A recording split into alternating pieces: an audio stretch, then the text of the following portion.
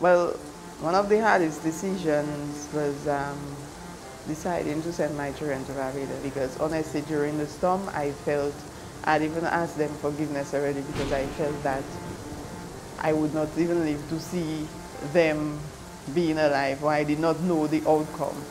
So just having them alive was a plus for me at the time. So I'm happy that I have them back.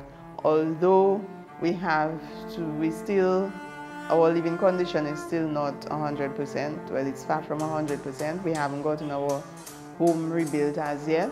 And then we're living inside my workshop. Now my workshop was designed as a workshop, just a 20 by 20 wall space. And the five of us have to be in there. And the little tools and equipment that I salvaged and I saved from Maria has to be in there as well.